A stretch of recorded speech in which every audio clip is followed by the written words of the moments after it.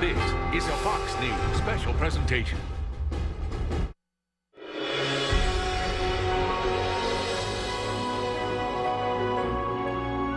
And good evening from Washington, where we're minutes away from President Obama's State of the Union address to the nation, his first ever before a Republican-led Congress. I'm Shepard Smith, live at the Russell Rotunda on Capitol Hill. Spoiler alert, the shadow of crisis has passed and the state of our union is strong. The president will say that just minutes from now. A live look at the House chamber where we're expecting to see the president at any moment. The White House has released his prepared remarks. First time they've ever done this. And if he sticks to the script, the president will ask Congress to lift the U.S. trade embargo against Cuba. He's already eased travel restrictions, making it easier for Americans to visit the island nation. Officials say he's done all he can do on his own. According to the prepared remarks, which you can see at the White House website right now if you so choose, the president will say that we have risen from recession. But the president will be speaking to a nation that apparently does have concerns about the state of our union. A recent Fox News poll, I should say, shows almost 60% of Americans say they are not satisfied with how things are going. According to the prepared speech, the president will say, and I quote, "It has been and still is a hard time for many. But tonight, we turn the page." Every year, one cabinet member stays away from the Capitol during the State of the Union address, just in case. This year's so-called designated survivor, their words, not mine, is the Transportation Secretary Anthony Fox. And a side note, if you will, the hosts of The Five over on Fox News Channel will be live tweeting during the speech tonight, which could be entertaining. You can join them on all the fun at #FoxNewsChat. The Sergeant-at-Arms is about to introduce the president. We'll do so in just a moment. Chris Wallace from Fox News Sunday is with us, releasing the speech in advance so the world can read it before the president delivers it. I think I like it. Well, I hope that they'll watch us instead of reading the speech so that they can read along with us during the speech. You know, Shep, it's so interesting. It was just 2.5 months ago that the president suffered a terrible defeat in the midterm elections. The president and Democrats, they lost even more seats in the House. They lost control of the Senate. And yet the White House feels they're dealing from a position of strength coming into the State of the Union. The economy, there have been signs of progress. Growth is up, unemployment is down, gas prices are way down, and the president's approval ratings are up. In fact, there's a new poll today that shows him at 50% support. That's up about a half dozen points in just the last month or so. And so it's interesting, as you point out, he's in a sense going to declare victory today, even though we're still fighting the war on terror, even though, as you say, a lot of people aren't feeling that we are out of the recession.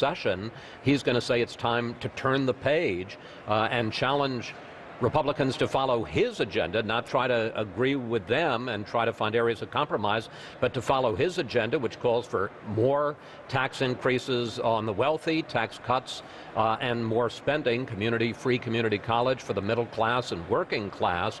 I will tell you, there are a lot of Republicans, Shep, who are not happy with this, say that it's a political document, not a policy document, and that it's dead on arrival even before it's been delivered or people have had a chance to read it online. I think this is the first State of the Union address that I've covered where we knew just about every single thing that was going to come out. And that was done by design by this White House. Much of the policy initiatives that have been announced over the last few days will be discussed here again tonight. And from a quick read through the speech, which you can do as well, if there's anything new, I haven't found it. The nods toward Cuba are noticeable. And today the White House had an off-the-record lunch, as it does for those who are going to be anchoring this broadcast tonight. And it was very clear, it was off the record, but I can tell you by way of observation that it's very clear that they are going to be very positive tonight, accentuate the things that have gone well in the president's tenure, and make the point that the president is not going to let the things that have gone well be turned around by a lack of legislative attention. It seems very clear to anyone who will read this speech that the president has made some decisions, and to the degree that it's possible, he's going to stick to them. Well, absolutely. And, you know, he took all these executive actions, 3 major executive actions on climate change and immigration, and 7 veto threats in the first 2 weeks of this new Congress. This is a president who is willing and ready to go it alone over the heads of this Republican Congress. Sergeant-at-Arms to announce the president's arrival now. Let's listen.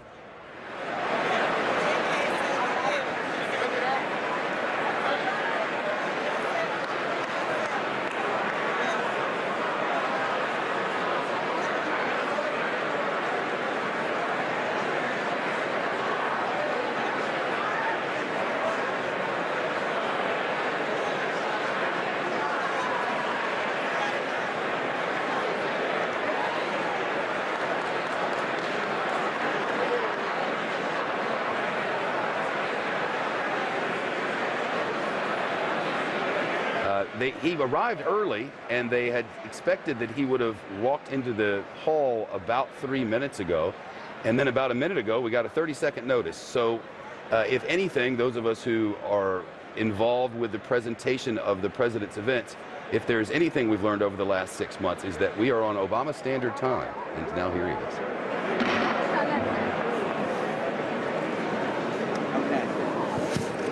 Mr. Speaker, the President of the United States.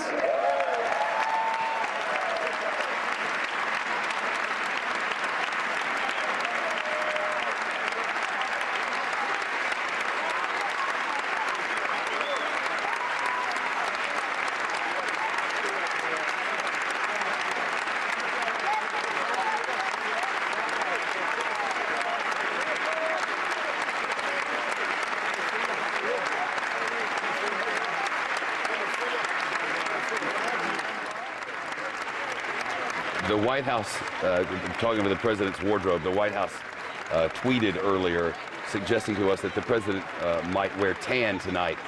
They sent out a tweet that said, "Yes, we tan," with a nod to Si Se Puede from back to campaign days, and had a picture of a tan suit there, and Chris Wallace looked at it and said, "No, he will not." Well, if he had, we'd be talking about the suit tonight instead of his policy message. It is interesting. That, of course, was the suit that he wore this summer when he said we didn't yet have a strategy for fighting ISIS, and he came under heat for the comments and for the wardrobe.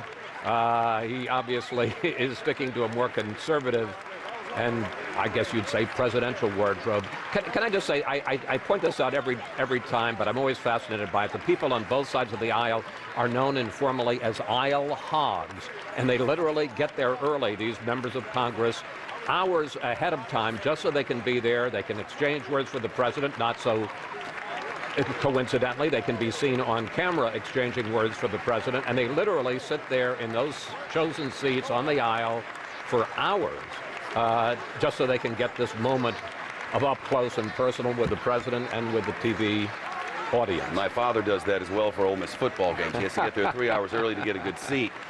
There is no equality in this. You come early, you get the seats. If you don't, you don't. Tonight, much of the speech is about inequality, though the president doesn't use that word as much as he used to.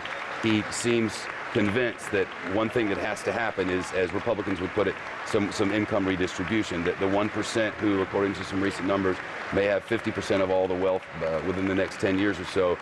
He believes that the middle class is where it's at, and he wants to take more money from the rich and put it on the middle class, and he's determined to do it if possible, and it looks to me as if it's not possible. No, that's right. And you know, both sides, it's interesting. He's going to come off tonight, try to come off as the champion of the middle class. Republicans are going to offer their own programs for the middle class, but they say the way to do it is not by raising taxes on a lot of the people that provide the jobs and the investment for a good economy, that the way to do it is by, in fact, cutting back on regulation, cutting back on government's role, and letting the free enterprise system work. Can I also say, just parenthetically, does the president look a lot grayer to you than... I was just going to mention that. Today, I've been going to these lunches now throughout his presidency and before, and today, he was grayer than I've ever seen him. I don't know if they just don't use product up there, or if I know that the job is tough. We've seen it on the last 3 presidents. I think if you were to look at him from 6 years ago, you'd be shocked at the difference in how he looks. Yeah, I think if you or I went back and looked at tape from 6 years ago of a broadcast or two, we might be equally shocked. But we have very good makeup artists. Wow, that was kind of harsh. Well, I think the president's mic fell off. Did you notice that? Oh, Chris's mic fell off. They're telling you. Like, why is the president wearing a microphone? So there's a lot of pomp and circumstance now. There'll be some more. We'll tell you about who's with the First Lady and the rest in just a moment. There'll be more introductions now because you can never have enough introductions in Washington. And then what looks like a lengthy speech.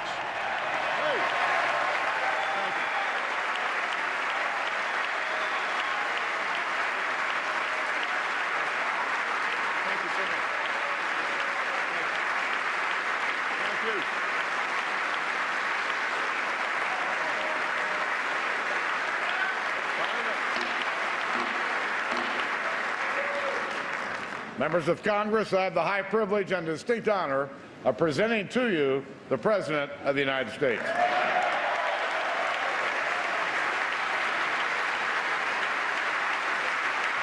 so much.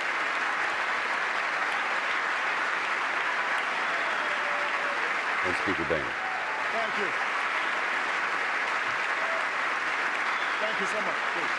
Well, look, they're doing a lot of new things, including his first interview afterwards Speaker, is with Mr. Vice President, social media groups. members of Congress, my fellow Americans. We are 15 years into this new century.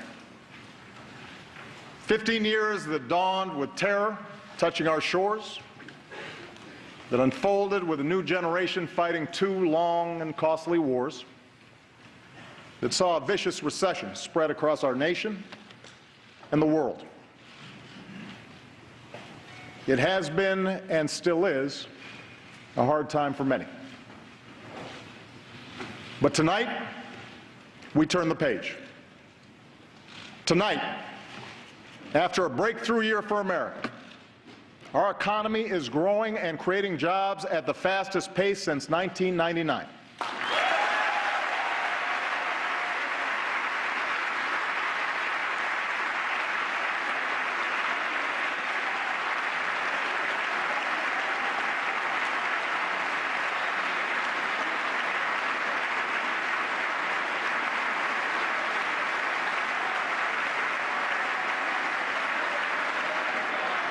Our unemployment rate is now lower than it was before the financial crisis.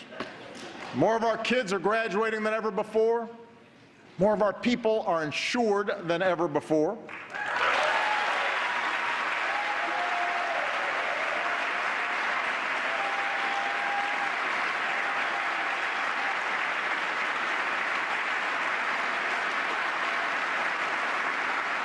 And we are as free from the grip of foreign oil as we've been in almost 30 years.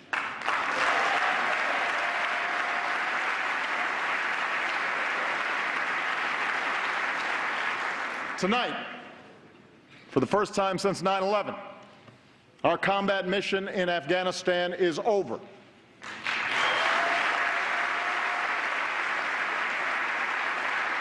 Six years ago, nearly 180,000 American troops served in Iraq and Afghanistan.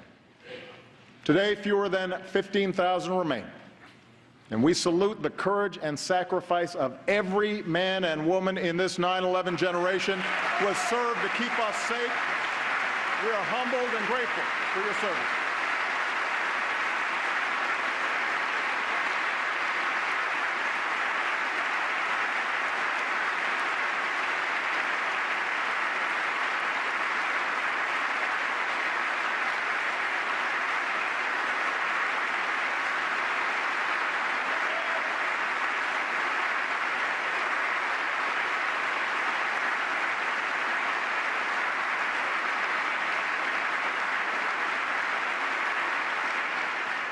America, for all that we have endured, for all the grit and hard work required to come back, for all the tasks that lie ahead, know this: the shadow of crisis has passed, and the state of the Union is strong.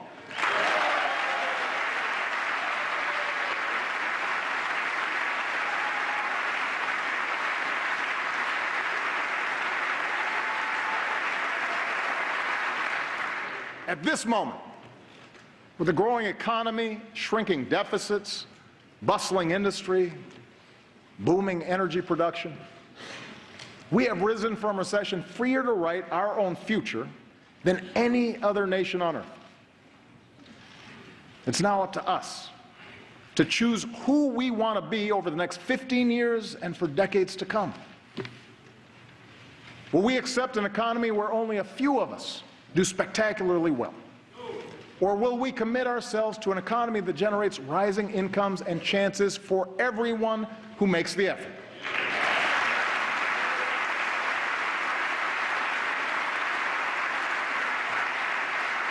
Will we approach the world fearful and reactive, dragged into costly conflicts that strain our military and set back our standing? Or will we lead wisely, using all elements of our power to defeat new threats and protect our planet? Will we allow ourselves to be sorted into factions and turned against one another? Or will we recapture the sense of common purpose that has always propelled America forward? In 2 weeks, I will send this Congress a budget filled with ideas that are practical, not partisan. And in the months ahead, I'll crisscross the country making a case for those ideas. So tonight, I want to focus less on a checklist of proposals and focus more on the values at stake in the choices before us. It begins with our economy.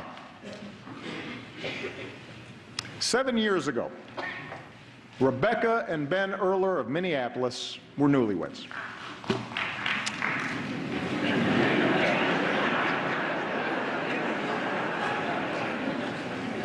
She waited tables, he worked construction. Their first child, Jack, was on the way. They were young and in love in America. And it doesn't get much better than that. If only we had known, Rebecca wrote to me last spring, what was about to happen to the housing and construction market. As the crisis worsened, Ben's business dried up. So he took what jobs he could find, even if they kept him on the road for long stretches of time. Rebecca took out student loans and enrolled in community college and retrained for a new career.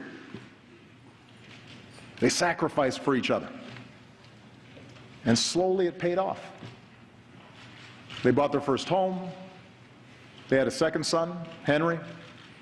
Rebecca got a better job and then a raise. Ben's back in construction and home for dinner every night. It is amazing, Rebecca wrote, what you can bounce back from when you have to. We are a strong, tight-knit family who has made it through some very, very hard times. We are a strong, tight-knit family who has made it through some very, very hard times. America, Rebecca and Ben's story is our story. They represent the millions who've worked hard and scrimped and sacrificed and retooled. You are the reason that I ran for this office. You are the people I was thinking of 6 years ago today, in the darkest months of the crisis, when I stood on the steps of this Capitol and promised we would rebuild our economy on a new foundation. And it has been your resilience, your effort, that has made it possible for our country to emerge stronger. We believed we could reverse the tide of outsourcing and draw new jobs to our shores. And over the past 5 years, our businesses have created more than 11 million new jobs.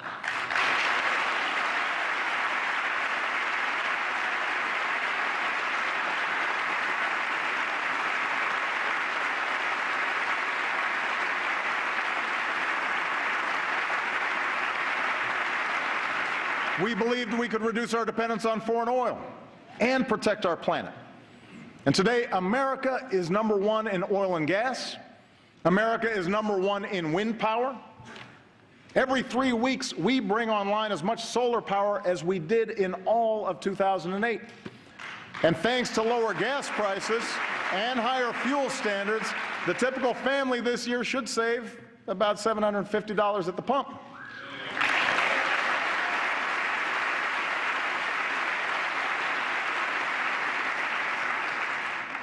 We believed we could prepare our kids for a more competitive world. And today, our younger students have earned the highest math and reading scores on record.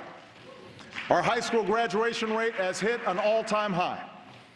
More Americans finish college than ever before.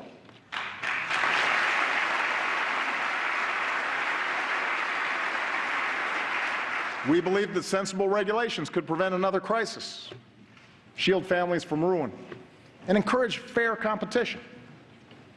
Today, we have new tools to stop taxpayer-funded bailouts and a new consumer watchdog to protect us from predatory lending and abusive credit card practices.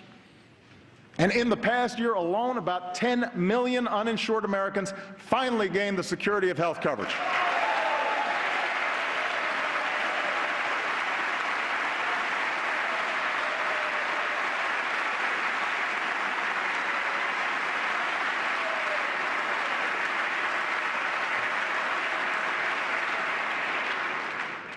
At every step, we were told our goals were misguided or too ambitious, that we would crush jobs and explode deficits.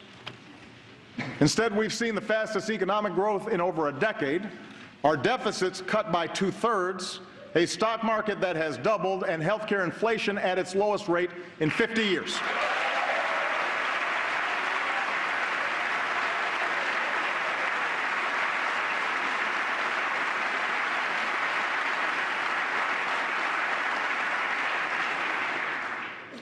This is good news, people.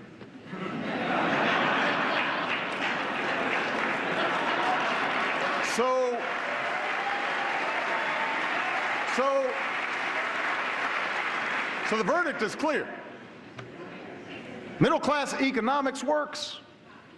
Expanding opportunity works. And these policies will continue to work as long as politics don't get in the way. We can't slow down businesses or put our economy at risk with government shutdowns or fiscal showdowns. We can't put the security of families at risk by taking away their health insurance, or unraveling the new rules on Wall Street, or refighting past battles on immigration when we've got to fix a broken system. And if a bill comes to my desk that tries to do any of these things, I will veto it.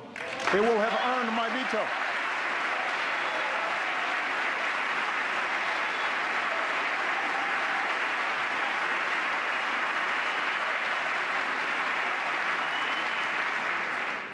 Today, thanks to a growing economy, the recovery is touching more and more lives. Wages are finally starting to rise again. We know that more small business owners plan to raise their employees' pay than at any time since 2007. But here's the thing. Those of us here tonight, we need to set our sights higher than just making sure government doesn't screw things up. The government doesn't halt the progress we're making. We need to do more than just do no harm. Tonight, together, let's do more to restore the link between hard work and growing opportunity for every American.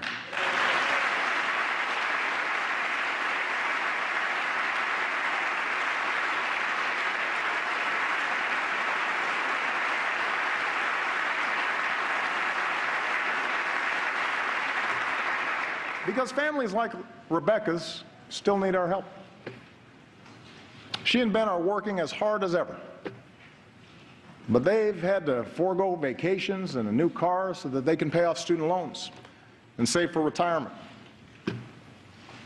Friday night pizza, that's a big splurge. Basic child care for Jack and Henry costs more than their mortgage and almost as much as a year at the University of Minnesota. Like millions of hardworking Americans, Rebecca isn't asking for a handout, but she is asking that we look for more ways to help families get ahead. And in fact, at every moment of economic change throughout our history, this country has taken bold action to adapt to new circumstances and to make sure everyone gets a fair shot. We set up worker protections, Social Security, Medicare, Medicaid, to protect ourselves from the harshest adversity. We gave our citizens schools and colleges, infrastructure, and the internet, tools they needed to go as far as their efforts and their dreams will take them.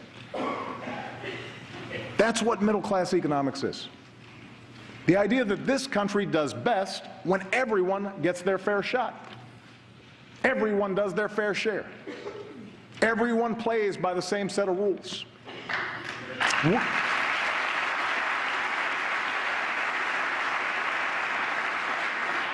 We don't just want everyone to share in America's success, we want everyone to contribute to our success. So what does middle-class economics require in our time? First, middle-class economics means helping working families feel more secure in a world of constant change. It means helping folks afford childcare, college, health care, a home, retirement. And my budget will address each of these issues lowering the taxes of working families and putting thousands of dollars back into their pockets each year.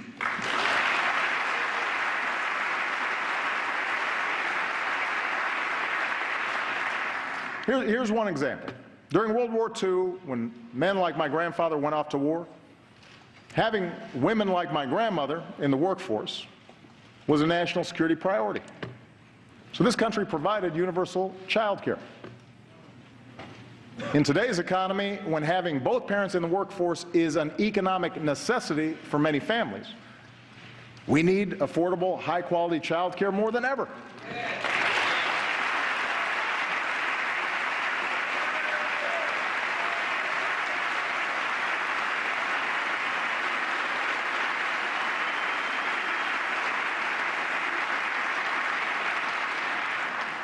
It's not a nice to have.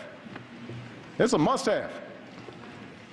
So it's time we stop treating child care as a side issue or as a women's issue and treat it like the national economic priority that it is for all of us.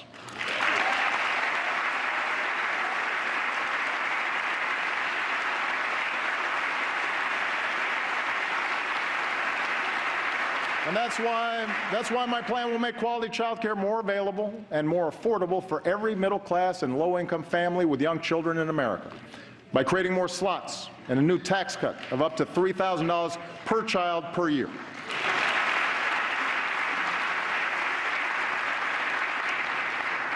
Here's another example.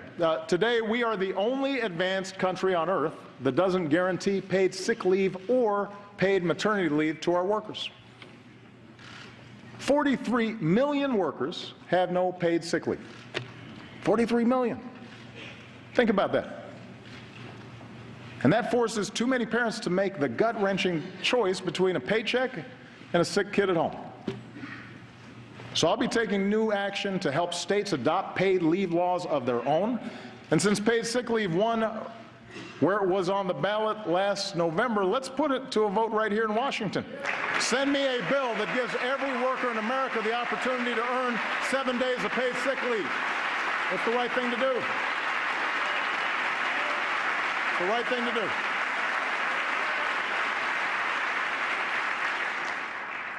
Of course, nothing helps families make ends meet like higher wages. That's why this Congress still needs to pass a law that makes sure a woman is paid the same as a man for doing the same work.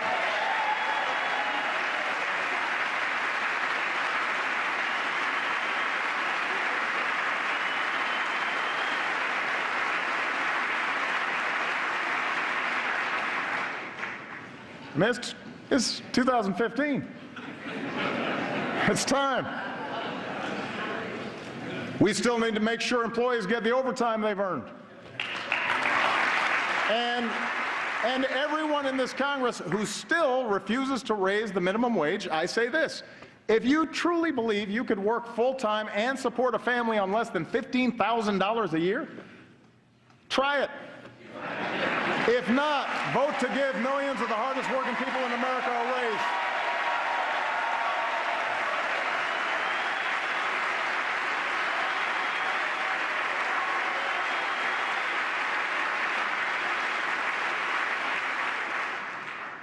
Now, these ideas won't make everybody rich, won't relieve every hardship. That's not the job of government. To give working families a fair shot, we still need more employers to see beyond next quarter's earnings and recognize that investing in their workforce is in their company's long-term interest. We still need laws that strengthen rather than weaken unions and give American workers a voice. But you know, things like child care and sick leave and equal pay, things like lower mortgage premiums and a higher minimum wage, these ideas will make a meaningful difference in the lives of millions of families. That's a fact. And that's what all of us, Republicans and Democrats alike, were sent here to do. Now, second, to make sure folks keep earning higher wages down the road, we have to do more to help Americans upgrade their skills. You know, America thrived in the 20th century because we made high school free, sent a generation of GIs to college, trained the best workforce in the world. We were ahead of the curve. But other countries caught on. And in a 21st century economy that rewards knowledge like never before, we need to up our game. We need to do more. By the end of this decade, 2 in 3 job openings will require some higher education. 2 in 3. And yet we still live in a country where too many bright, striving Americans are priced out of the education they need.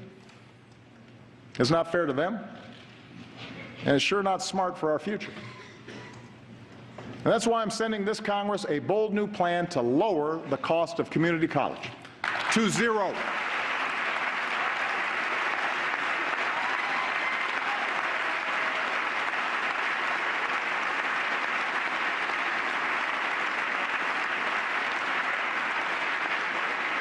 Keep in mind, 40% of our college students choose community college.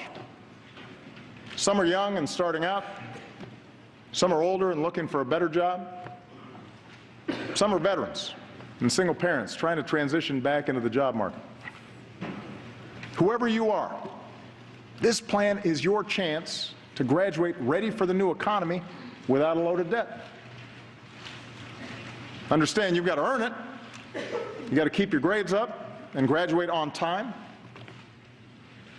Tennessee, a state with Republican leadership, and Chicago, a city with Democratic leadership, are showing that free community college is possible. I want to spread that idea all across America so that 2 years of college becomes as free and universal in America as high school is today.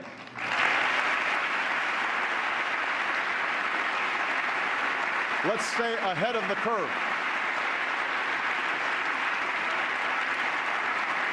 And I want to work with this Congress to make sure those already burdened with student loans can reduce their monthly payments so that student debt doesn't derail anyone's dreams. Thanks to Vice President Biden's great work to update our job training system, we're connecting community colleges with local employers to train workers to fill high-paying jobs like coding and nursing and robotics. Tonight, I'm also asking more businesses to follow the lead of companies like CVS and UPS and offer more educational benefits and paid apprenticeships, opportunities that give workers the chance to earn higher-paying jobs even if they don't have a higher education. And as a new generation of veterans comes home, we owe them every opportunity to live the American dream they helped defend. Already we've made strides towards ensuring that every veteran has access to the highest quality care. We're slashing the backlog that had too many veterans waiting years to get the benefits they need. And we're making it easier for vets to translate their training and experience into civilian jobs. And joining forces, the national campaign launched by Michelle and Jill Biden. Thank you, Michelle. Thank you, Jill. Has helped nearly 700,000 veterans and military spouses get a new job.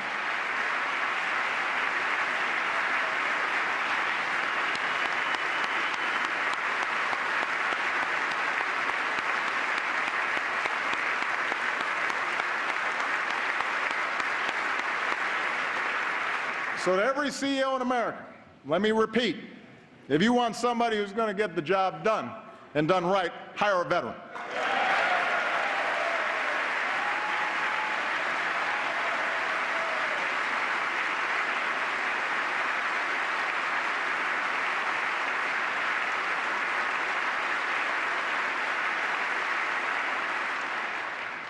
Finally, as we better train our workers, we need the new economy to keep churning out high-wage jobs for our workers to fill.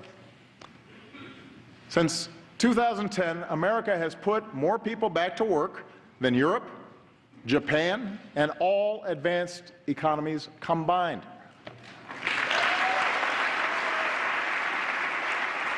Our manufacturers have added almost 800,000 new jobs. Some of our bedrock sectors, like our auto industry, are booming. But there are also millions of Americans who work in jobs that didn't even exist 10 or 20 years ago. Jobs at companies like Google and eBay and Tesla. So no one knows for certain which industries will generate the jobs of the future. But we do know we want them here in America. We know that.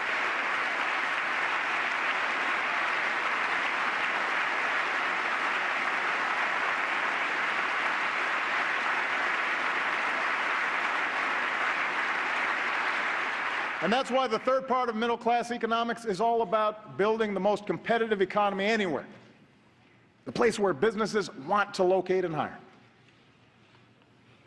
21st century businesses need 21st century infrastructure, modern ports and stronger bridges, faster trains, and the fastest internet. Democrats and Republicans used to agree on this. So let's set our sights higher than a single oil pipeline. Let's pass a bipartisan infrastructure plan that could create more than 30 times as many jobs per year and make this country stronger for decades to come. Let's do it. Let's get it done. Let's get it done. 21st century businesses, including small businesses, need to sell more American products overseas. Today, our businesses export more than ever, and exporters tend to pay their workers higher wages. But as we speak, China wants to write the rules for the world's fastest growing region. That would put our workers and our businesses at a disadvantage. Why would we let that happen? We should write those rules. We should level the playing field. That's why I'm asking both parties to give me trade promotion authority to protect American workers with strong new trade deals from Asia to Europe that aren't just free, but are also fair. It's the right thing to do.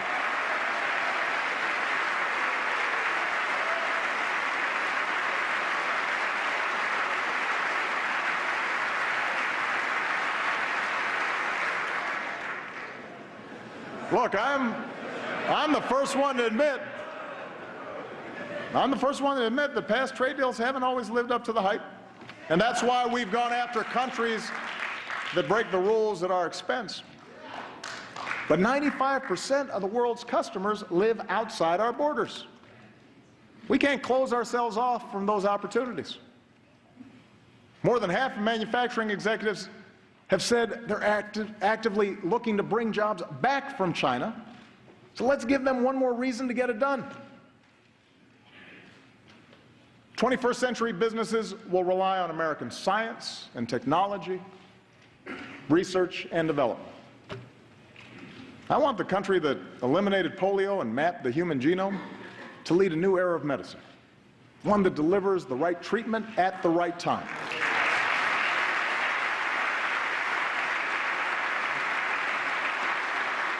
In some patients with cystic fibrosis, this approach has reversed a disease once thought unstoppable. So tonight I'm launching a new precision medicine initiative to bring us closer to curing diseases like cancer and diabetes, and to give all of us access to the personalized information we need to keep ourselves and our families healthier. We can do this.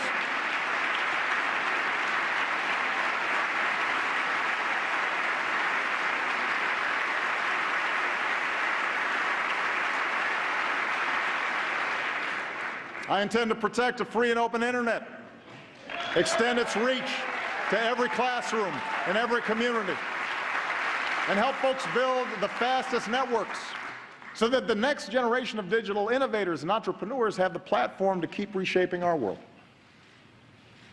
I want Americans to win the race for the kinds of discoveries that unleash new jobs, converting sunlight into liquid fuel, creating revolutionary prosthetics so that a veteran who gave his arms for his country can play catch with his kids again, pushing out into the solar system, not just to visit, but to stay.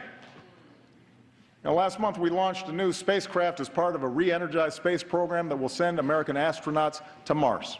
And in 2 months, to prepare us for those missions, Scott Kelly will begin a year-long stay in space. So good luck, Captain. Make sure to Instagram it. We're proud of you.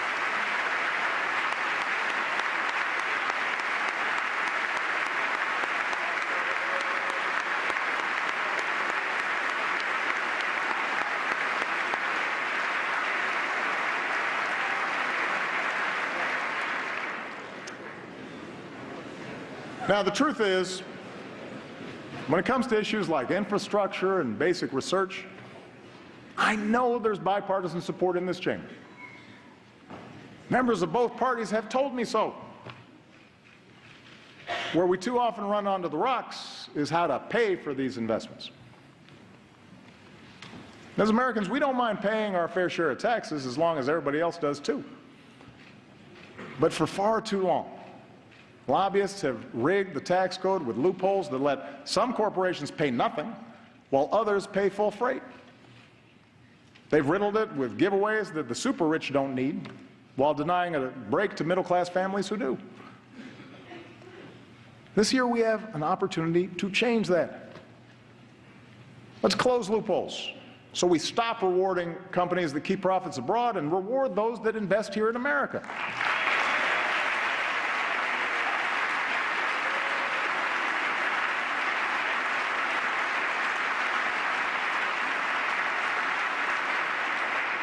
Let's use those savings to rebuild our infrastructure and to make it more attractive for companies to bring jobs home. Let's simplify the system and let a small business owner file based on her actual bank statement instead of the number of accountants she can afford.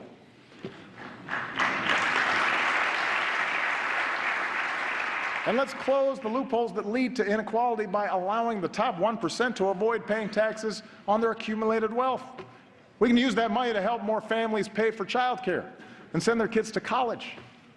We need a tax code that truly helps working Americans trying to get a leg up in the new economy, and we can achieve that together.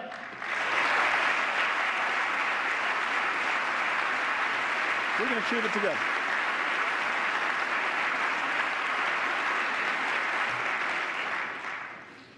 Helping hardworking families make ends meet.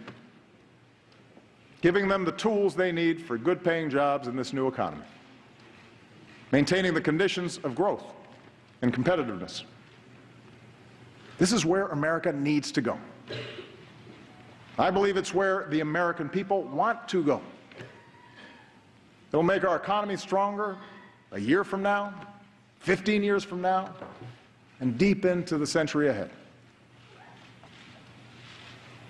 Of course, if there's one thing this new century has taught us, it's that we cannot separate our work here at home from challenges beyond our shores. My first duty as Commander-in-Chief is to defend the United States of America. And in doing so, the question is not whether America leads in the world, but how. When we make rash decisions, reacting to the headlines instead of using our heads, when the first response to a challenge is to send in our military, then we risk getting drawn into unnecessary conflicts and neglect the broader strategy we need for a safer, more prosperous world. That's what our enemies want us to do. I believe in a smarter kind of American leadership. We lead best when we combine military power with strong diplomacy, when we leverage our power with coalition building, when we don't let our fears blind us to the opportunities that this new century presents. That's exactly what we're doing right now. And around the globe, it is making a difference. First, we stand united with people around the world who've been targeted by terrorists, from a school in Pakistan to the streets of Paris. We will continue to hunt down terrorists and dismantle their networks, and we reserve the right to act unilaterally, as we have done relentlessly since I took office, to take out terrorists who pose a direct threat to us and our allies.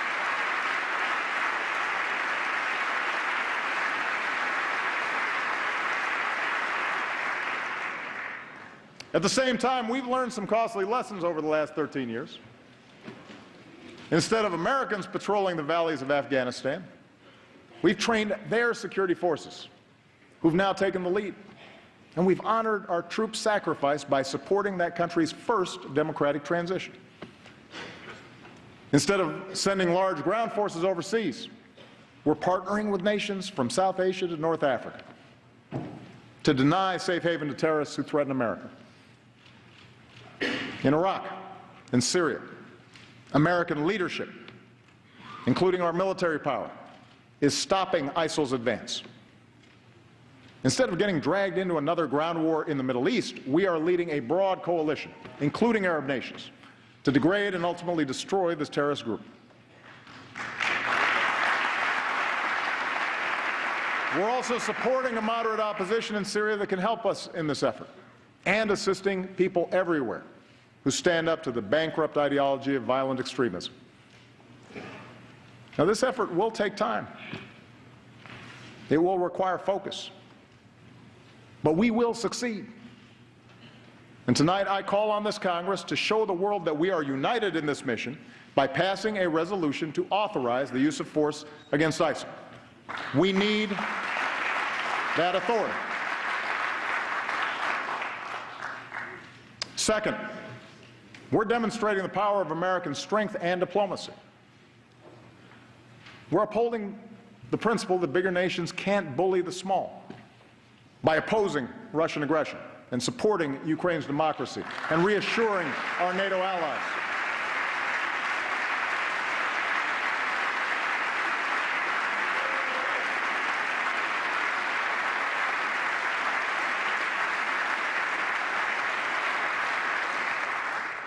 Last year, as we were doing the hard work of imposing sanctions along with our allies, as we were reinforcing our presence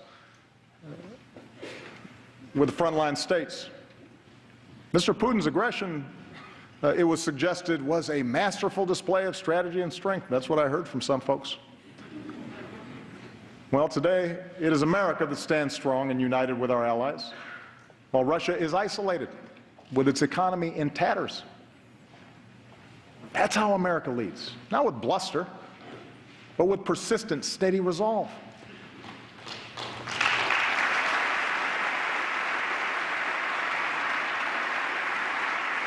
You know, in Cuba, we are ending a policy that was long past its expiration date.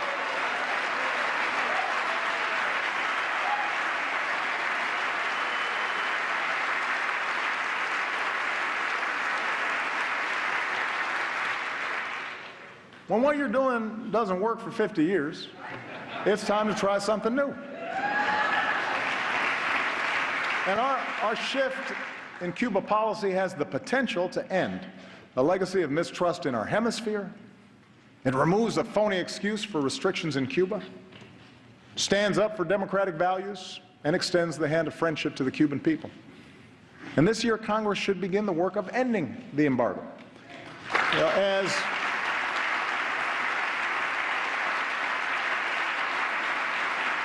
His Holiness Pope Francis has said, diplomacy is the work of small steps. And these small steps have added up to new hope for the future in Cuba. And after years in prison, we are overjoyed that Alan Gross is back where he belongs. Welcome home, Alan. We're glad you're here.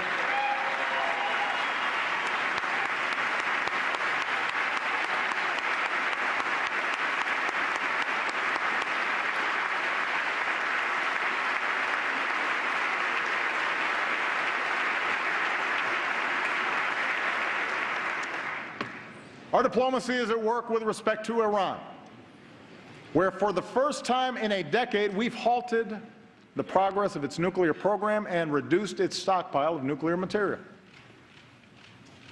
Between now and this spring, we have a chance to negotiate a comprehensive agreement that prevents a nuclear-armed Iran, secures America and our allies, including Israel, while avoiding yet another Middle East conflict. There are no guarantees that negotiations will succeed. And I keep all options on the table to prevent a nuclear Iran.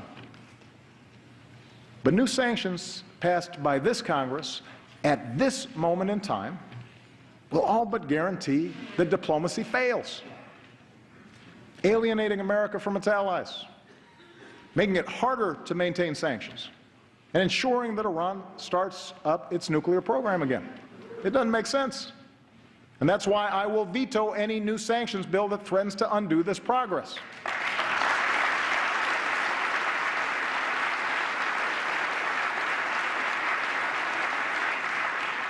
The American people expect us only to go to war as a last resort. And I intend to stay true to that wisdom. Third, we're looking beyond the issues that have consumed us in the past to shape the coming century. No foreign nation, no hacker should be able to shut down our networks, steal our trade secrets, or invade the privacy of American families, especially our kids.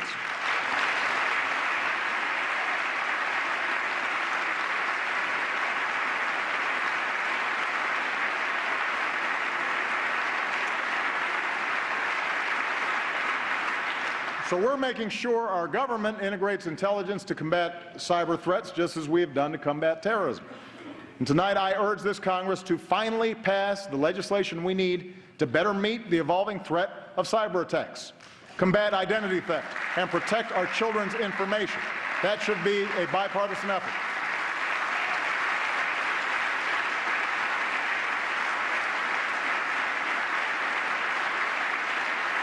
You know, if we don't act, we'll leave our nation and our economy vulnerable. If we do, we can continue to protect the technologies that have unleashed untold opportunities for people around the globe. In West Africa, our troops, our scientists, our doctors, our nurses, our healthcare workers are rolling back Ebola, saving countless lives and stopping the spread of disease.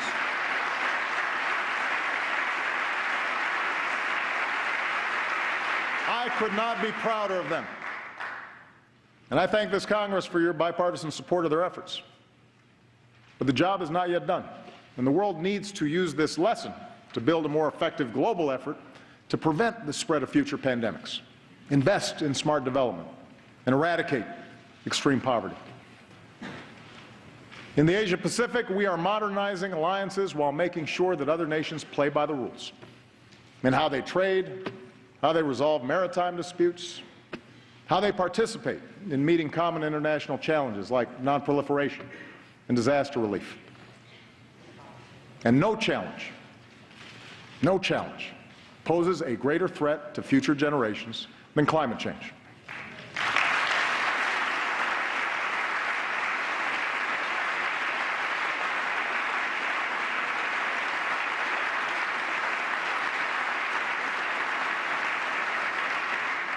"2014 was the planet's warmest year on record." Now, one year doesn't make a trend, but this does. 14 of the 15 warmest years on record have all fallen in the first 15 years of this century. Now, I've heard some folks try to dodge the evidence by saying they're not scientists, that we don't have enough information to act. Well, I'm not a scientist either. But you know what? I know a lot of really good scientists at NASA and at NOAA and at our major universities. And the best scientists in the world are all telling us that our activities are changing the climate. And if we don't act forcefully, we'll continue to see rising oceans, longer, hotter heat waves, dangerous droughts and floods, and massive disruptions that can trigger greater migration and conflict and hunger around the globe. The Pentagon says that climate change poses immediate risks to our national security.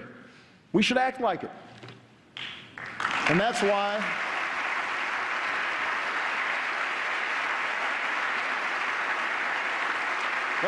over the past 6 years, we've done more than ever to combat climate change, from the way we produce energy to the way we use it.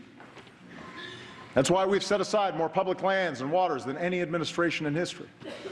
And that's why I will not let this Congress endanger the health of our children by turning back the clock on our efforts. I am determined to make sure that American leadership drives international action.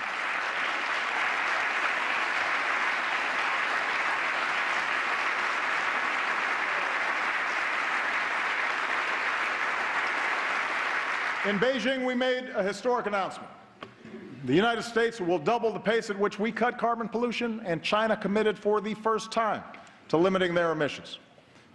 And because the world's two largest economies came together, other nations are now stepping up and offering hope that this year the world will finally reach an agreement to protect the one planet we've got. And there's one last pillar of our leadership, and that's the example of our values. As Americans, we respect human dignity even when we're threatened, which is why I have prohibited torture and worked to make sure our use of new technology like drones is properly constrained.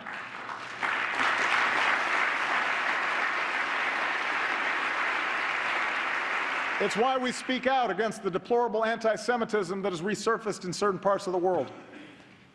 It's why we continue to reject offensive stereotypes of Muslims, the vast majority of whom share our commitment to peace. That's why we defend free speech and advocate for political prisoners and condemn the persecution of women or religious minorities or people who are lesbian, gay, bisexual, or transgender. We do these things not only because they are the right thing to do, but because ultimately they will make us safer.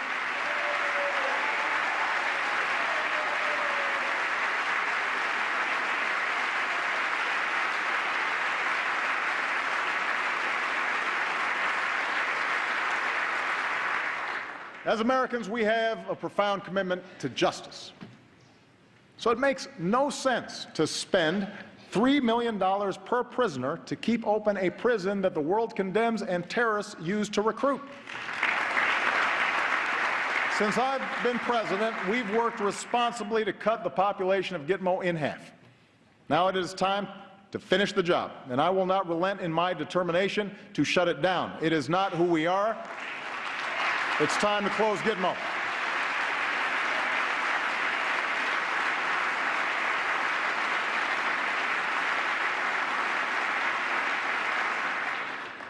As Americans, we cherish our civil liberties, and we need to uphold that commitment if we want maximum cooperation from other countries and industry in our fight against terrorist networks. So while some have moved on from the debates over our surveillance programs, I have not. As promised, our intelligence agencies have worked hard with the recommendations of privacy advocates to increase transparency and build more safeguards against potential abuse. And next month, we'll issue a report on how we're keeping our promise to keep our country safe while strengthening privacy. Looking to the future instead of the past. Making sure we match our power with diplomacy and use force wisely. Building coalitions to meet new challenges and opportunities. Leading always with the example of our values. That's what makes us exceptional. That's what keeps us strong. That's why we have to keep striving to hold ourselves to the highest of standards, our own. You know, just over a decade ago, I gave a speech in Boston where I said there wasn't a liberal America or a conservative America, a black America or a white America, but a United States of America. I said this because I had seen it in my own life, in a nation that gave someone like me a chance. Because I grew up in Hawaii, a melting pot of races and customs. Because I made Illinois my home. A state of small towns, rich farmland, one of the world's great cities, a microcosm of the country where Democrats and Republicans and independents, good people of every ethnicity and every faith, share certain bedrock values.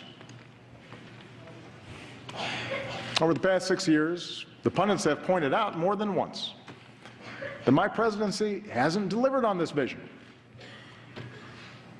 How ironic, they say, that our politics seems more divided than ever. It's held up as proof, not just of my own flaws, of which there are many, but also as proof that the vision itself is misguided, naive, that there are too many people in this town who actually benefit from partisanship and gridlock for us to ever do anything about it. I know how tempting such cynicism may be,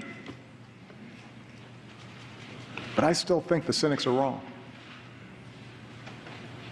I still believe that we are one people. I still believe that together we can do great things, even when the odds are long. I believe this because over and over in my 6 years in office, I have seen America at its best. I've seen the hopeful faces of young graduates from New York to California, and our newest officers at West Point, Annapolis, Colorado Springs, New London. I've mourned with grieving families in Tucson, in Newtown, in Boston, in West Texas, in West Virginia. I've watched Americans beat back adversity from the Gulf Coast to the Great Plains, from Midwest assembly lines to the Mid-Atlantic seaboard. I've seen something like gay marriage go from a wedge issue used to drive us apart to a story of freedom across our country, a civil right now legal in states that 7 in 10 Americans call home.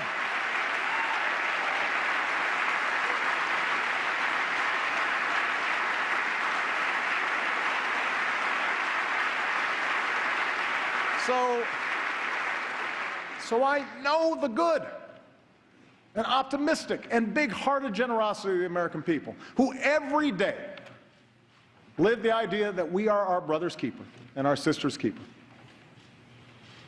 And I know they expect those of us who serve here to set a better example. So the question for those of us here tonight is how we, all of us, can better reflect America's hopes. I've served in Congress with many of you. I know many of you well. There are a lot of good people here on both sides of the aisle. And many of you have told me that this isn't what you signed up for. Arguing past each other on cable shows, the constant fundraising, always looking over your shoulder at how the base will react to every decision. Imagine if we broke out of these tired old patterns. Imagine if we did something different. Understand, a better politics isn't one where Democrats abandon their agenda or Republicans simply embrace mine. A better politics is one where we appeal to each other's basic decency instead of our basest fears. A better politics is one where we debate without demonizing each other, where we talk issues and values and principles and facts rather than gotcha moments or trivial gaffes or fake controversies that have nothing to do with people's daily lives.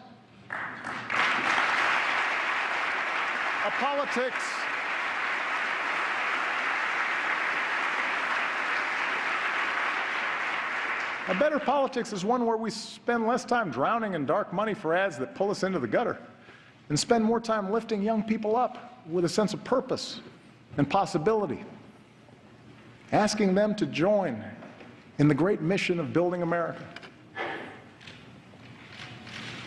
If we're going to have arguments, let's have arguments, but let's make them debates worthy of this body and worthy of this country.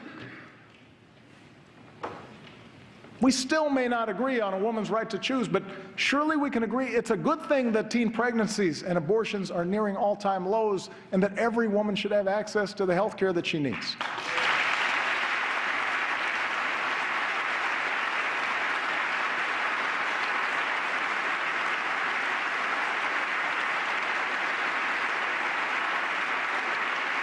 Yes, passions still fly on immigration, but surely we can all see something of ourselves in the striving young student and agree that no one benefits when a hardworking mom is snatched from her child, and that it's possible to shape a law that upholds our tradition as a nation of laws and a nation of immigrants. I've talked to Republicans and Democrats about that. That's something that we can share. We may go at it in campaign season, but surely we can agree that the right to vote is sacred, that it's being denied to too many, and that on this 50th anniversary of the Great March from Selma to Montgomery and the passage of the Voting Rights Act, we can come together, Democrats and Republicans, to make voting easier for every single American.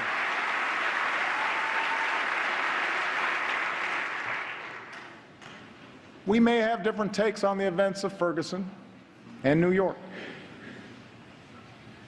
but Surely we can understand a father who fears his son can't walk home without being harassed. And surely we can understand the wife who won't rest until the police officer she married walks through the front door at the end of his shift. And surely we can agree that it's a good thing that for the first time in 40 years, the crime rate and the incarceration rate have come down together. And use that as a starting point for Democrats and Republicans, community leaders and law enforcement to reform America's criminal justice system so that it protects and serves all of us.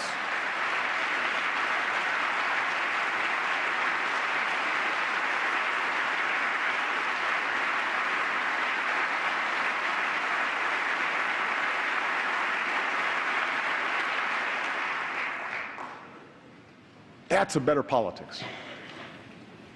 That's how we start rebuilding trust. That's how we move this country forward. That's what the American people want. And that's what they deserve. I have no more campaigns to run. My only agenda, I know because I won both of them.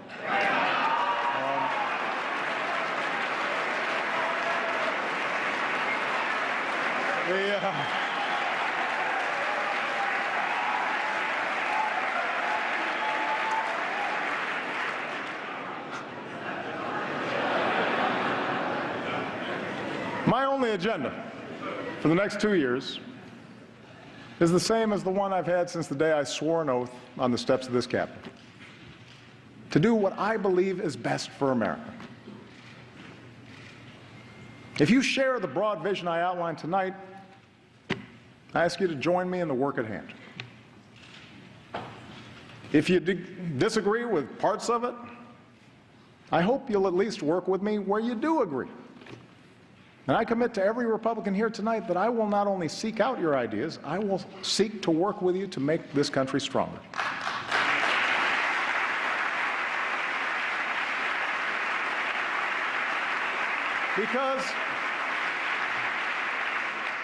Because I want this chamber, I want this city to reflect the truth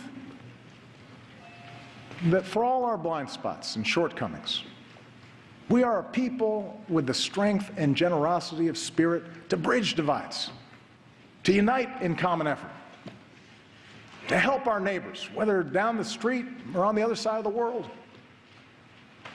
I want our actions to tell every child in every neighborhood, your life matters.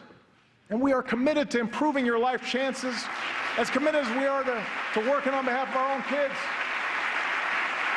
I want future generations to know that we are a people who see our differences as a great gift. That we're a people who value the dignity and worth of every citizen. Man and woman, young and old, black and white, Latino, Asian, immigrant, Native American, gay, straight, Americans with mental illness or physical disability. Everybody matters. I want them to grow up in a country that shows the world what we still know to be true. That we are still more than a collection of red states and blue states. That we are the United States of America.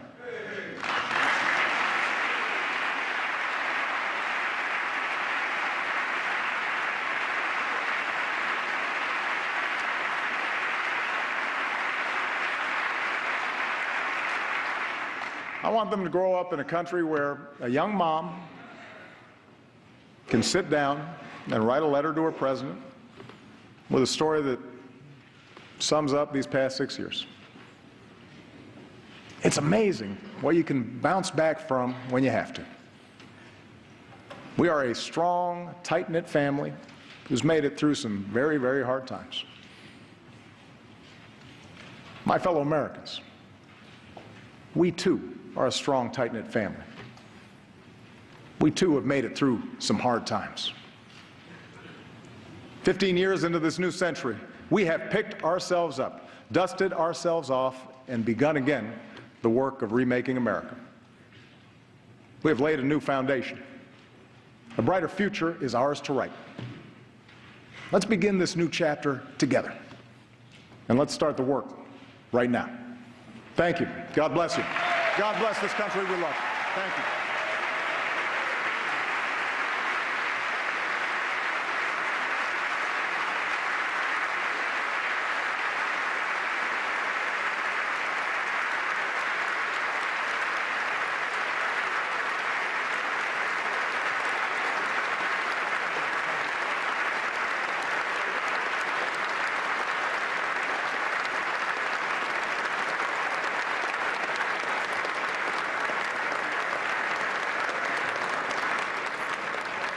And optimistic President Obama with the State of the Union tonight. Shepard Smith in Washington, where we just heard matters of mutual agreement at the end, a bit of inspiration, if you will, if he is the one who you like to listen to.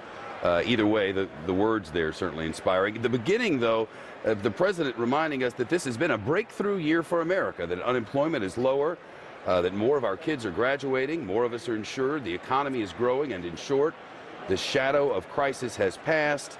The State of the Union is strong. So he went on to say, let's do this. Deep breath, child care for all, make sick leave mandated, give men and women the same pay, let's raise the minimum wage, let's have free community college for everyone, let's reduce student loan debt, let's fix the infrastructure, let's pass new trade deals with Asia and Europe, let's close tax loopholes for the rich and fix the tax code, let's lead in the world not with bluster but with persistent, steady resolve. Let's increase cybersecurity. Let's address climate change. It is real and it's our fault. And Gitmo is wrong. It's time to close it down. It's going to be a busy year, America. Chris Wallace, the host of Fox News Sunday, is with me. If we do all of that, it's going to be a very busy year, but Republicans have suggested none of that will happen. Well, maybe not none of it, but certainly not most of it. I thought it was a better State of the Union speech than usual. The president said it was not going to be a laundry list. It was going to be more thematic, built around this quite touching story about the Earler family of Minneapolis. I thought it was effective, and as you say, the president called for a number of specific things like the child care tax credit, community college, and I think to some degree the Republicans didn't look too good sitting on their hands while the president was talking about kind of apple pie proposals. The problem, of course, is that on page 7, late in page 7 of a 14-page speech, the president got around to talking about how do we pay for this? And he only devoted a couple of paragraphs to that after 7 pages of all kinds of treats that he was going to deliver. And it was and kind of sloughed over the fact that he's calling for $320 billion in new taxes and on the wealthy and new fees on big banks, which are simply not acceptable to Republicans. And the president talked about a better politics, and that was his impassioned and quite eloquent plea at the very end of his speech. But having said that, he really didn't, it seemed to me, in any way reach out to the Republicans. He didn't seem in any way to recognize or to react to the fact that here is a man who said last fall that his agenda was on the ballot, and he took a drubbing in the election. He and the Democrats, they lost the Senate, they lost more seats in the House, and there really was no area in which he reached out to them. And, while he talks about a better politics, there were several times where, he took some shots at one point. He's talking about infrastructure, which is an area where they could agree, but then he says, we need to think bigger than one pipeline, kind of giving them a shot about Keystone. Or when he said, this is my last election, and some Republicans clapped, as I suspect he expected them to. He said, yeah, I know, because I won both elections. I think those were the kind of gotcha moments that he said we shouldn't engage in. We will, of course, be having the Republican response, and we'll cover that live here on this Fox station. That will begin 5 minutes after the president leaves the room. Speaking of the room, our correspondent Shannon Bream is inside the chamber. Shannon, to you. All right, Shepard, well, I think it's interesting. We heard a couple of things tonight where there could be some common ground. You talked about most of what we heard from the president will not be warmly received, and we got reactions all throughout the speech, primarily from the House Speaker's office. John Boehner, of course, a Republican, rebutting what the president had to say about many things. But one thing we know for sure, the president asked for authorization for military force, use of military force with regard to fighting ISIS or ISIL. They differ a bit on the language. What I've heard from folks on both sides of the aisle consistently in that room tonight were that they want to hear from the president about what he wants in an authorization. They want to give it to him. They're waiting for guidelines. There's been some speculation about why the president hasn't provided that yet, that it would commit the administration to a specific strategy, to outlining exactly what our purpose is and how they'll be combated. So he calls for that authorization, both sides saying we want to give it to you, come to us with specifics. Also talking about tax reform, as Chris pointed out and you talked about earlier, the president teeing up $320 million in things that would amount to tax cuts, but of course have to be funded somewhere else, and talking about closing the inheritance tax loophole and raising taxes on the wealthiest Americans.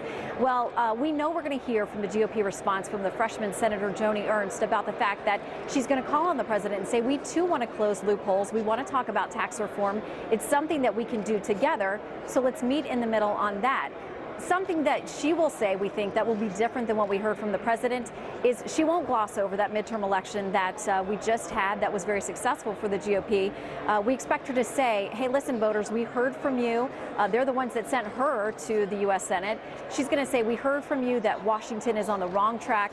We're here to change it, and we're going to listen to you. So a bit of a different tone we'd expect from her in just a few minutes, Shep. And we'll look forward to that. Shannon Bream, thanks very much. You know, I think one of the things we haven't talked about much is foreign policy, although Shannon did mention the authorization for the use of force. I think a lot of people are, and not just Republicans, a lot of people on both sides of the aisle are going to say the president's optimism and that we have, in effect, turned the corner in the war on terror is not going to be particularly well received. Yes, we're have ended our formal combat role in Afghanistan, but we're going to keep 10,000 troops there for the next year, 5,000 the following year, and of course we're back, having said that we were going to get out of Iraq. We're back in Iraq. The situation with ISIS is very bad, very serious. We really aren't making serious gains on them. There have been some estimates that for all the soldiers that we kill in ISIS, they actually get even more recruits and have more troops than they had when we started this fight. So I think his optimism in kind of declaring victory, or as some people are saying, mission accomplished, a la George W. Bush, is not going to be especially well received when it comes to foreign policy, Chad. This on a day when Yemen is in collapse. Yemen once held up as a model for how we would handle things. This morning, rebels stormed the presidential palace there and overran the capital city. And there's very little mention of any of that, at least when compared to the others within this speech. Somewhat surprising, I think, except that the White House told us, you won't hear any new policy initiatives tonight. We're going to look ahead. We're going to talk about our accomplishments over the past 6 years, and this matter of ISIS or ISIL and the hot spots and problems around the world, just a cursory glance, it seemed to me, Chris.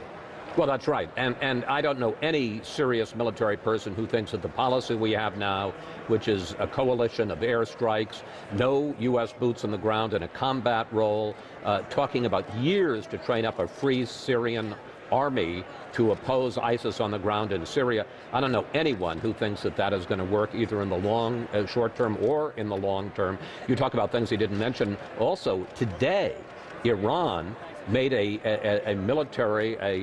defense pact with Russia. So for all of the talk about the isolation of Iran and about the bad shape and how isolated Vladimir Putin is, you know, there's another side to that story as well. This is mandated, not that the president come and speak to Congress, but that from time to time he update the Congress on the State of the Union. You can make the argument that all of his policy initiatives were already put out there before tonight, and that maybe what we had tonight was a bit of a campaign sort of event. Has this exercise lost its way in modern America, or is this worthwhile? I mean, I don't know. The end of this speech seemed to me inspiring, and maybe that's something that all of us need. I don't know. Well, look, and I'm probably going to get in trouble on the Fox network for saying it, but for 2 hours or an hour and a half on a Tuesday night, I think this is probably better than what you might see in entertainment programming, so I think it's a useful thing. I will say that I think by you're in trouble. I'm probably in trouble. I'm going to hear from Hollywood, but in the 6th or 7th year of a presidency, it does get a little tired. And you know, when a new president comes in and he or she is unleashing a new program, and there's a sense of real movement, but I think that by this point in a presidency, it does begin to get a little tired, and I think the White House recognized that, and that's one of the reasons that instead of waiting and releasing all of this during the speech, which is the way it's traditionally done, he basically has been campaigning on this platform for the last 2 weeks around the country. We heard over the weekend about the tax increases and the tax cuts for the middle class. We heard about community colleges. We heard about the child care credits. So none of this is new. And I think to some degree it was because they recognized that you can't just wait for this speech because you're not going to get the attention that you would get, or as he got in the first years of his presidency. This, I believe, in the 6 years of his presidency, is the longest that he has stayed inside the chamber, and I mention that for reasons that I'm about to explain. The bottom of your screen, it says, soon, the Republican response. Well, here is how the Republican response works. From this moment, that very moment when he walked out of the building, from that moment, a timer begins, and we are 5 minutes away from the Republican response. He stayed in the chamber longer than he ever has before, which pushes the Republican response to 26 minutes past 10 o'clock on the East Coast. Halftime of the evening news on most of these Fox stations. I don't know if that was deliberate or not, but it was certainly the effect. Well, you would suggest that would seem to contravene his call for a better politics and be one of those gotcha moments that the president was saying that he didn't think we should engage in. Well, I wasn't saying that's what happened. I just said it was that if the one is a cause and one is an effect. No, I think you're probably exactly right. And you've got to wait to hear Joni Ernst. I'm sure she's going to be well worth waiting for. But I have to say also, I was kind of impressed at the fact that somebody gave their tie up for the president to autograph. Would you give your tie to have him autograph it? Probably. Ties, we are long on ties at the Fox News Channel. You know, Joni Ernst is giving the Republican response in just a moment. And Shannon Bream, Shannon, if I remember, you covered her campaign extensively, and it's interesting to me that she is now and has been a Tea Party favorite. And yet tonight, the Republicans will offer the response with a Tea Party favorite in Joni Ernst, and then the Tea Party will offer a response in that of another Tea Party member. Unusual time. Yeah, and I think that it highlights the fact that there are schisms within both parties, but right now there seems to be a public exposure to what's going on within the GOP. Joni Ernst, though, was one of those who was very much embraced by the Tea Party. She is a lieutenant colonel in the Iowa National Army National Guard. She has served overseas and been a leader in places like Iraq, so she has a very unique understanding about a lot of these issues that the president has talked about, and a lot of the foreign policy issues that we're going to have to continue to deal with, and that the Congress is going to have to find a way to work with the president and vice versa. We heard tonight, again, he talked about something we've heard quite a bit about in recent weeks about Iran. We know that the administration continues its negotiations with a looming June 30th deadline over Iran's nuclear program. Tonight, the president took some credit, saying we've actually stopped advancement of their program. There are plenty of skeptics around the world who don't necessarily agree that that's the case. He has also, again, publicly warned lawmakers, don't come up with another round and pass another round of potential sanctions. Oh, well, we lost the feed. We've lost the feed from Shannon there. They're working off a wireless camera and microphone feed, and I figure it's going to come back together, and as soon as it does, we'll get to it. But I do want to go ahead and talk about the Republican response. Joni Ernst, if she is on paper, a very qualified spokesperson for all of the things she's about to discuss. They sent out a leaflet tonight showing her State of the Union shoes. They are camo. Oh, really? Yes. She is one who is very pro-security and will deliver the kind of message that I think most Republicans will want to hear. Well, to folks who may not be familiar with her, she was one of those Republicans who ran. It was an open seat. Tom Harkin, the longtime liberal Democratic senator, retired. She was in a tough race. Iowa had never elected a woman, believe it or not, to statewide office, either local in the state or federal. And she was famous because she had been a hog farmer, and she had been involved in, I guess the proper word is fixing hogs, and she said when she came to Washington, she was going to make them squeal, and that became her campaign line. And I'm sure the choice of her, as opposed to, let's say, Speaker Boehner or Mitch McConnell as the new majority leader, is to put a woman out there, to put a fresh face out there. She's one of the new freshman class, and to say, we've got new ideas. We are the party of progress in the future, and we're going to present as helpful an agenda to the middle class as Barack Obama. Is just going to be done a different way. Shannon Bream back with us again. Shannon, Joni Ernst has made the point repeatedly, we can govern, we will govern, watch us govern. And I think they've got a lot to prove, especially going into 2016, because if you think about the fact that now, of course, the Republicans control both houses of Congress and the Democrats are taking over and can continue to control the White House, they've got to find some middle ground. Shep. So the Republican response is on the way from the freshman GOP senator from Iowa, Joni Ernst. As Shannon mentioned, she's a lieutenant colonel and battalion commander in the Army National Guard, served as a company commander in the Iraq War, She's also the first woman, as Chris mentioned, ever to represent Iowa in Congress. According to her office, Senator Ernst plans to tell Americans that the new Republican leaders in Congress, quote, heard the message you sent in November loud and clear, and now, she says, we're going to get to work to change the direction of Washington and the direction that it's been taking our country. Now, the Republican response to the State of the Union from Joni Ernst, the senator from the state of Iowa. Good evening. I'm Joni Ernst. As a mother, a soldier, and a newly elected senator from the great state of Iowa, I am proud to speak with you tonight.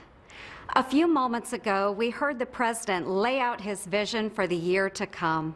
Even if we may not always agree, it's important to hear different points of view in this great country.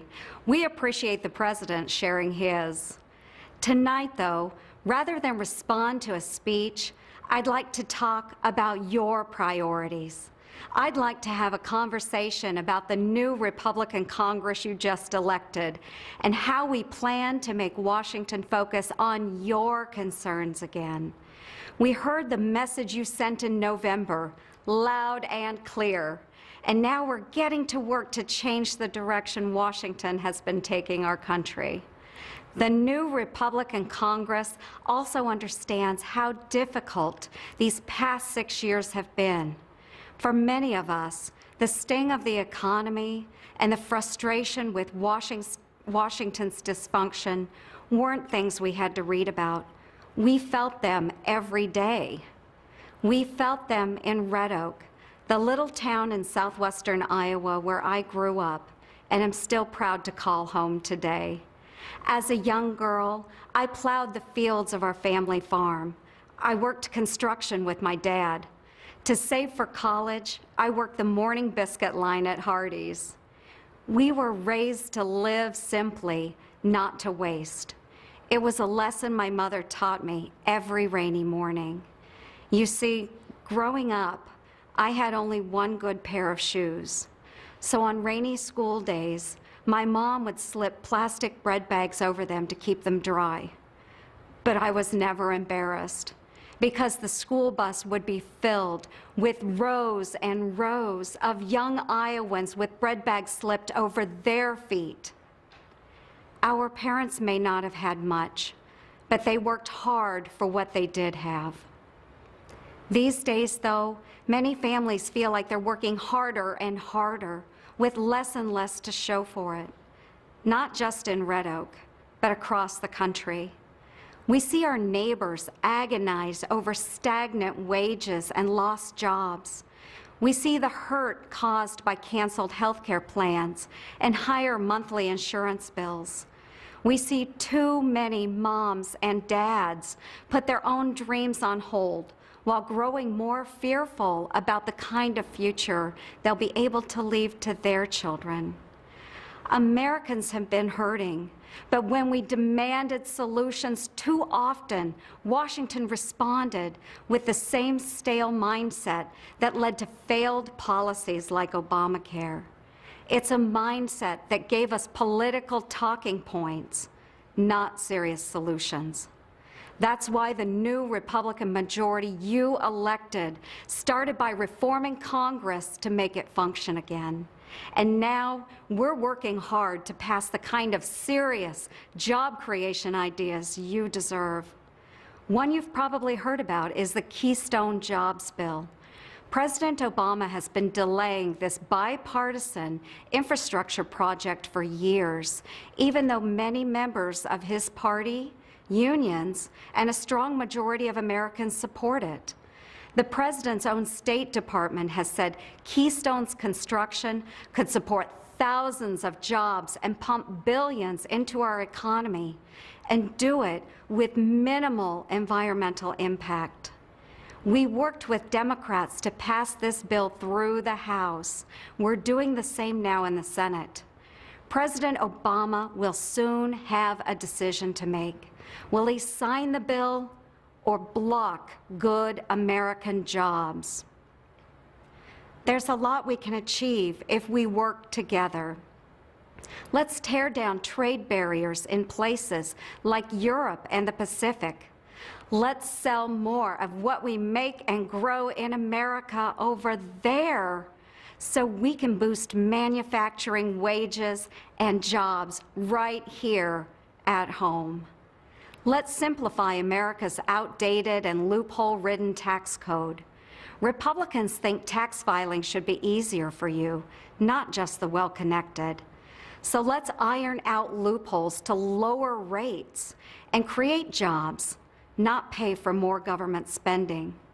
The President has already expressed some support for these kinds of ideas. We're calling on him now to cooperate to pass them.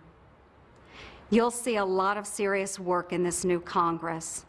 Some of it will occur where I stand tonight, in the Armed Services Committee room. This is where I'll join committee colleagues, Republicans and Democrats, to discuss ways to support our exceptional military and its mission. This is where we'll debate strategies to confront terrorism and the threats posed by Al-Qaeda, ISIL, and those radicalized by them. We know threats like these can't just be wished away.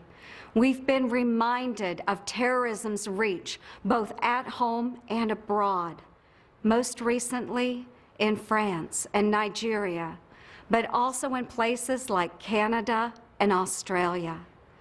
Our hearts go out to all the innocent victims of terrorism and their loved ones. We can only imagine the depth of their grief. For 2 decades, I've proudly worn our nation's uniform, today as a lieutenant colonel in the Iowa Army National Guard.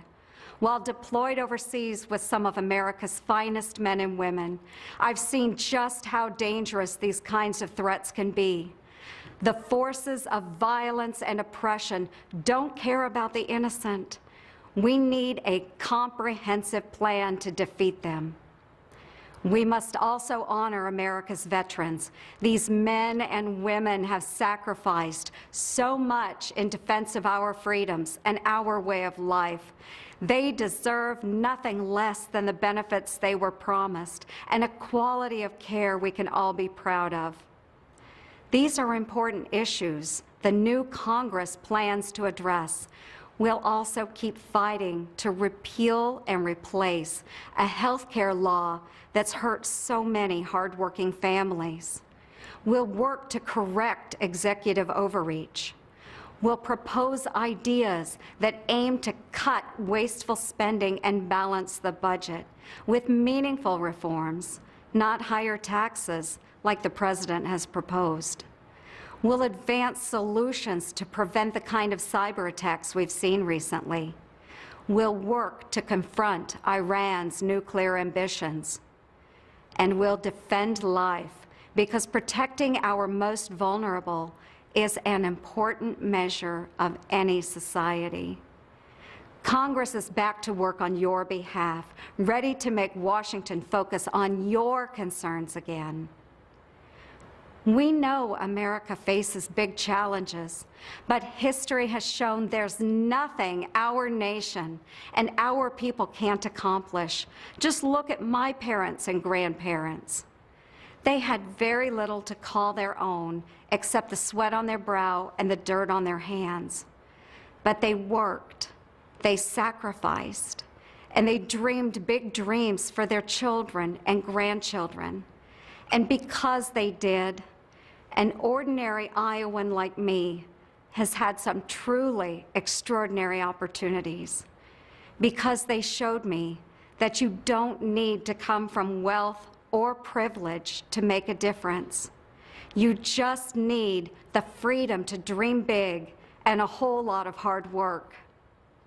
The new Republican Congress you elected is working to make Washington understand that too. And with a little cooperation from the President, we can get Washington working again.